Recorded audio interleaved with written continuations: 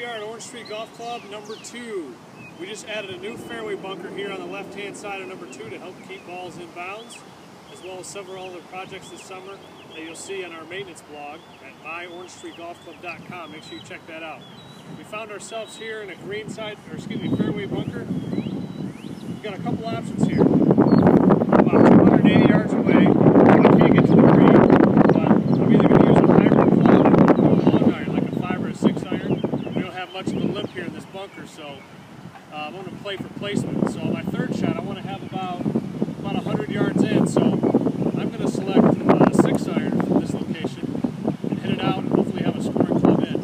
So I'm going to set this hybrid down since I don't need it. I'm going to come in, take a look at my lie. I've got a pretty good lie in the bunker here. So I've got my 6 iron.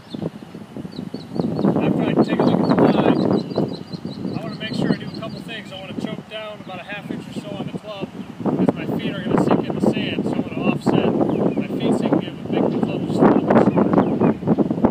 So a couple things here in the bunker shot is once I get my feet in, I want to play the ball slightly back in my stance. I want to make sure I focus on keeping my lower body very quiet.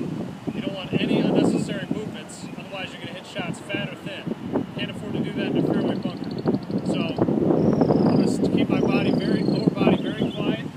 The ball is a little bit back in my stance. Just trying to stay centered, staying very still, and hitting the ball first.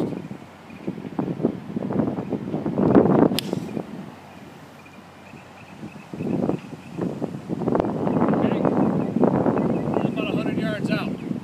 So, again, when you're in a fairway bunker shot, make sure you keep your lower body quiet, play the ball back in your stance, press the ball, hit down on it, hit the ball first, advance it out of there.